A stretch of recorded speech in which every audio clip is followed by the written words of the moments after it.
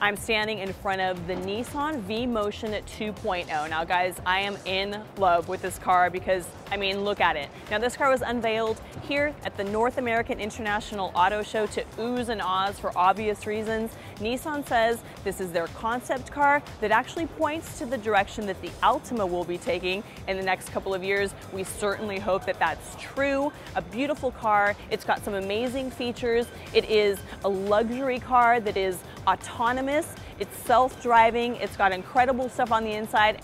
The wide display spans much of the dashboard. As you can see, it provides entertainment information from the autonomous driving system. You can also see the beautiful zebra wood lining the interior and built-in Bose speakers built into every headrest.